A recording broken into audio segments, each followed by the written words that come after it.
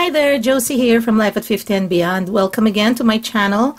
I am going to be showing you how I have set up my mint polka dotted mini DokiBook and set it up not just as a wallet, because I think I have already did a bit of a walkthrough on it as a wallet, but I did mention on my budget binder video that I am going to be showing you how I use this one as like a cash envelope. Well, I do this because, you know, like a quote-unquote envelope, because cash envelope, because it's not really cash how we do it. When I said or mentioned on that video, and also on the description box and some comments that I have also replied to, some folks who commented on my budget binder video, I alluded to Dave Ramsey. And Dave Ramsey is so popular. He's got this wonderful way of getting folks out of debt. And if you are interested, you can just Google his name and you'll get a lot of links. And he's been a tremendous help to a lot of people and helping people get out of debt. Now, when I said that not everything works out for us at this situation or stage in our life, because I just got to know Dave Ramsey about probably earlier quarter of this year, I would say around March, April of 2016. And that's when I've already kind of planned out what I was going to do some kind of snowball. And before I even knew how it was called, was also to pay down one credit card at a time. And then, you know, I wasn't doing minimum payment on the others, like what he said, minimum payment for the rest, big payment on the one, and then once you're done with that, then do the next one. So that's what I've incorporated, because originally I was not just making minimum payments on the other cards because I didn't want to ruin our credit. But in essence, if you want to fix your credit card debt, you gotta be able to pay up quickly. So that's what I've incorporated. Instead of adding, let's say, if my minimum payment, let's say, for example, was $50, I would double it to $100. And that would be happening on several other credit cards. And of course, it will delay the payment. So I understand why he was saying that minimum payment for all others, and then choose the one, probably the one with the highest interest rate first, or the one with the biggest balance to pay down. Or he has also advised that if you want to pay down the one with the least balance, so at least you can feel like you have accomplished something. And that's what I've done. I would pay off the ones with the least balance, and it feels so good to cross them out, believe me. I know that sometimes I think that, oh, maybe I should pay down the big one first, so that at least, or the one with the highest interest rate.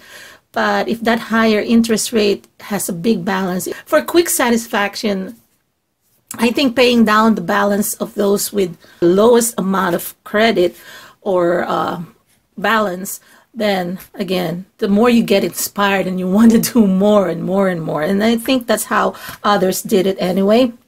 So anyway, what I'm saying that I wasn't really doing is that we don't carry cash a lot. First of all, there was one time I've been pickpocketed because imagine yourself in a subway train packed with people, and there are some pickpockets, and they're good at that. They're usually targeting the electronics and stuff, but if they see your wallet, they will take that too. So I lost a couple $100, maybe not a whole lot, but can you imagine that if I carry a wallet full of cash? I mean, I am just afraid of the consequence of losing money. At least with a credit card, if somebody steals your credit card, even your credit card information, there's still a way for you to catch them, or at least report to your credit card company, and they'll cover it. You know, even a debit card, they'll cover it because they cover you for some certain point. But a cash, where can you go if you already have all your cash with you and you lost them? That's my biggest fear, and I don't know if that's the biggest fear of others, but I know a lot of those that follow the Dave Ramsey formula, they do carry cash, and I think, you know, they're pretty secured enough and confident enough that they're not going to misplace it or lose it.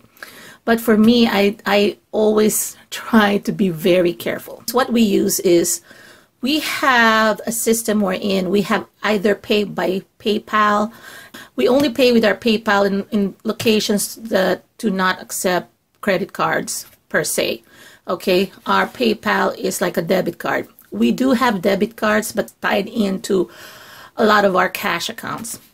So I'm trying to be careful also. I told my husband, don't use our ATM or debit cards. Husband chose one, which is a Barclay card. And he also has Capital One Quicksilver. And I have Capital One Quicksilver as well. So if I do my hauls or I do my shopping, what I do is I allocate the amount as if I'm paying it in cash. You just have to remember to be very, very cognizant of that and stay within budget. So treating it like cash. And the good thing, why I mentioned this too, and I'm no way sponsored by these companies, I'm just telling you what we're using. We chose them because not as much as they have low interest rate, because again, we want to pay off the card, so we don't really care. But they allow you to earn cash backs. And I know there are a lot of companies there that offer probably better cash backs or rewards program, but right now these are the ones that we have. And with Barclay card, they don't even have an annual fee as long as you use the card, even though you don't carry a balance. I think Capital One, if you don't carry a balance, they'll charge you X amount of dollars for an annual fee. However, if you can transpose or translate your rewards into cash, then that can cover that annual fee. But for that Barclay card, we have been earning points, and we could either put in our bank account or even pay down the balance of what we have, you know. So since we use it a lot, especially my husband's bank card or NFL or Barclay card, which has a huge opening, when we do know that we're going to buy big purchases and we have the cash on hand to pay it off at the end of the billing cycle, we use that, and man, we earn a lot of money. And throughout I would say throughout a couple of years that we've been doing that, we've been already earning, I would say already in the thousands. And can you imagine that? That's free money. But again, you got to be disciplined. If you want to pay down your bill and you are just going to accumulate more credit, it's not going to work. Okay, so that's just what we're not doing right now, but everything else we're trying to do the best we can. So we're kind of like semi, you know. So anyway, this is my Mint Doki. I did a walkthrough on this, so let me just show you. I made sure that no important account information is showing up here. On this dashboard, I have my driver's license. I have my company or work card in case I need to go to work, and of course I'll be carrying this with me. And there's my health card, and here's my Capital One card, Quicksilver, that earns me cash back and rewards. And here's my PayPal if I need to pay with via ATM or debit. And this is our debit card that's tied into a Visa card as well. And we have to make sure that this is a credit union, and I do not really use this as much as possible because, again, it's tied to our account. But if all of this I cannot use, then I will use this one. So I just kind of put some kind of cute clips here. And this is where the cash goes. And I would sometimes carry between $40 to $60 at an average. From time to time, I do have a little bit over $100 if I know for sure that I want to pay cash on that item, pay in cash, and that's the only time I will be carrying cash. But at least it's not a whole lot of money. This is how I set it up with my sticky notes here. This I got from the Recollections. This today one came with the set. You've seen my walkthrough on that. If you haven't, please watch my DIY planner. But these are the sticky notes, and this is the calendar that I got this design because it works well with the mint color. And what I'm trying to do is just put, I think on my walkthrough I did 4 months, but right now because I put other items here, I didn't want to really crowd it because I don't want these rings to have gaps. And I mentioned that also in my my other videos. So I just used 2 months. I put 2 months so that it allows me to forward plan for a couple of months from the current month to the next month. And I'll be using this on 2017. I have been using this for a bit now, just to get used to it, but the calendar system, because I'm starting 2017 on the calendar, I haven't yet. I am using the calendar system here to, again, schedule my shopping and also mark down how much I should be spending there. And for example, I didn't put in anything here yet, but probably putting here notes and thoughts, probably the urgent needs that we have for the month. For example, okay, this month, need to replace the toner of our printer, and oh, this month I need to purchase a couple more light bulbs for these rooms. You know, again, I just want to clarify, this is not a budget planner. I do have the budget binder, so not everything, not all the expenses will be here. This is just specifically for shopping, our shopping needs. Okay, so anything that I will purchase either here or online will be here. Now, what I'll be using the monthly calendar for, and I'll be filling this out, and I will be just marking the days that I will be doing my shopping, and also mark the days that I have been paid. So this like coincide there. And also I will mark, okay, there's a big bill coming up on this month. I will be trying to avoid doing hauls or doing other shoppings that can be put off to the next month, etc., etc. So that's just a tip for you. So that's why it's important to have a shopping planner to keep you on track, so that you don't think, oh, I got paid, but then you've forgotten that, hey, there's an automatic payment for something that's only due every 3 months. And I think I kind of alluded to that on my budget binder planner video, that there are times that there are bills that I only pay once every 3 months. There's even a bill that you pay only twice a year, which is property tax, right? If it's not included with your mortgage. Or rental property is that way. So I have to make sure that I mark them so that I still stay within budget in my shopping. I know I track them with my budget binder, but sometimes when you're out, you don't even think about your budget binder, right? And if I don't mark it down here, I might get carried away. That's why it is important to have a shopping planner. Now, I'm also going to be using the weekly planner here for marking down, coinciding to here, my errand or shopping days. Okay, now since those are going to be specific days, I am going to be putting already ahead of time, okay, when do I buy, what am I going to buy on this day at this store? For example, if we're going to do our grocery shopping, what are the things that we need to buy? So if I can fit there the majority of the things, as much as possible, again, it's a planner, as much as possible, I have to list them. And if they're not going to fit, I'm going to have a shopping list with me here that I can just punch in and then just rip off. Okay, now February is the same way. I'll just forward plan if in case, okay, it's going to be the next payday, I'll just mark it down here. Now, this is the one that's new that I have not done on that original setup. I wasn't sure how I was going to use these dividers, but I think this is perfect for it. Other folks who are following the Dave Ramsey cash envelope system, they do have something similar, or even a wallet or cash envelope wallet. I'm using the 8 dividers for the 8 categories that I'm going to be shopping for. So for example, number 1 is grocery. Okay, let me just tell you, in grocery, that'll include also the pet food. Anything that we consume, including the pets. We have 3 dogs. We consider our pets as family, so whatever they eat. But what I'm going to be doing here, let me show you. What I'll do here is that this one here, I'm just putting it in pencil so that I can still erase it, because I'm not quite ready yet to enter anything for January. But let's say I am targeting $150 for this, right? So that's going to be my total here. And then breakdown would be human, pets, you know, I just want to separate them, right? So for example, humans would be 125, pets would be 25, right? I'm just saying, but there may be other categories there that I want to put in. For clothing on the next tab, I will be using this for our clothes and accessories. That would include, you know, if we want to purchase bags or shoes, aside from clothes, we will put them here. And I think in some cases, if we need to buy some kind of jewelry, if we have some extra, that will go here too.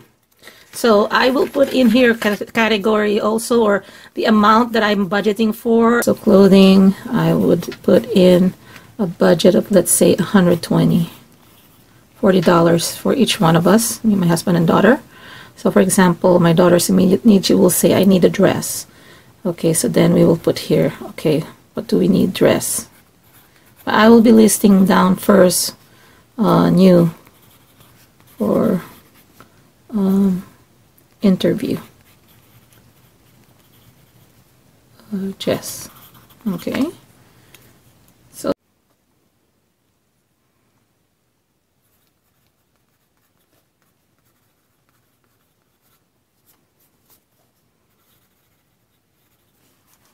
okay, just put some, these are just examples. So for the 120, Jessica may need a new dress for an interview, and then my husband a shirt. Because nowadays, we don't really know how much this, if this can go very far, especially on the type of dress. I would say this is a business casual dress, or you know, business attire. It may cost her like already $80, and for my husband's shirt, maybe $40. So I just want to give an allowance. So for me, I will not have anything. This one is auto. Anything again that we buy, not the maintenance kind, like for example, I would say the regular oil change, that will be another separate folder in our budget binder. But this one is for when we fill up the tank with gas. That's a regular one. So it's like you're shopping for gas. Or if we want to buy a part, you know, for example, that we need for the car, like an air freshener. So we put that here. And again, I will put how much am I allotting for the month, and then when was it purchased. Now, if I say, okay, I still don't need, you know, the air freshener until 2 months from now, but I will put a note there, we'll need air freshener by, let's say, February. So that's where I'm going to put it there. So this, again, is just an example. Now for auto, let's say I have a budget of, for 2 cars, I have a budget of, let's say, $200 for gas. Because we also use it for business, the car, if we're also traveling to a destination where we deliver the cakes. So I have to incorporate that. And then, of course, I will probably have a separate receipt for a business transaction. But again, this is part of my shopping planner. So let's say car 1, car 2. Car 1 would probably consume more, so maybe I'll put 120, and then the other one only 80. So this is just an example.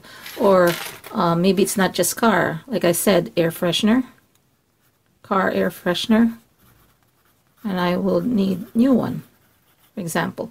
So I may lower this to,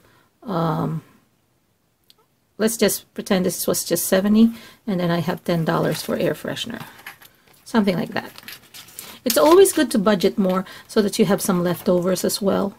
And then the leftover, you can just snowball it for next month. So for the same category, for example, if I have leftover here and I ended up not buying the air freshener and I have $10, yeah, this will be the budget and then the actual, right? Because you will total it here, then deduct it. For example, I have only 190, and then I will have $10, which I will add to next month. And then the home needs, so on and so forth. Like I said, you know, let's just pretend I need $50 worth, and I may skip it, and I may not need anything, but I may need laundry detergent, which we buy often. Laundry detergent. Floor mop, you know, so those are the things. And then again, if I don't end up buying right now because we still have a lot on our storage, then I will snowball this for next month. Okay, and then also same thing for everything else. Medicine, Both my husband and I have prescription meds, but we replenish them ever so often. We have a schedule. So I'll just put here the total amount that we will be spending for this month, and then also, you know, what type of medications and who's for. Now for the office needs, we will include here, because my daughter is a full-time student, and she's probably, God willing, after she graduates, she's marching this weekend. She's going to be done with her undergrad, but God willing, she will be accepted to medical school, and she's a full-time student, so her needs for her school stuff are also included in our budget. And we only have one child, so yeah, I'm not complaining. So that would include also our home office, like for example, I mentioned toner or printer paper, and my daughter's needs for her schools. And for hobby, my husband and daughter, they both play computer games or the Xbox games, so they, from time to time, they reward themselves with games, as long as we're very good on budget. And you know, there are releases coming up pretty soon, so they've reserved some stuff already, and that's what I'm going to be putting here. And for me, for my hobby, of course, is paper crafting. And on this one is business, because we run our home-based business, which is our bakery, and I'm going to be putting also the information here on what the things we buy for the business. For example, flour, sugar, milk, those kind of things. And I will be putting here the budget that I have. And this one changes from time to time depending on the amount of order. If we have a big order, then we would have to replenish a lot. So we would have to include here. Although we have our own ledger for the expenses for the Jessie cakes, but since I'll be carrying this only one binder or planner, I won't be carrying 2 or 3, then I will have to incorporate that here. So that's it. That's how simple it is. That's my shopping planner. If you have any questions, please feel free to contact me or direct message me if you can, or if you cannot, comment down below and I will respond as much as possible if I can answer your questions. Again, the Dave Ramsey method, proven already. We're just not doing it 100%. Pretty soon we may, if you know, I'm not saying we're careless people, but we've just lost cash in the past already that I don't want to carry too much cash. But as long as you are comfortable with staying on budget and not getting carried away because you know you have a large opening on your card, make sure that you treat your credit card as cash and earn money along the way. So this is Josie again from Life at 50 and Beyond. Hope I've inspired you, and let me know if you're on your way on your financial freedom. Talk to you again. Bye-bye.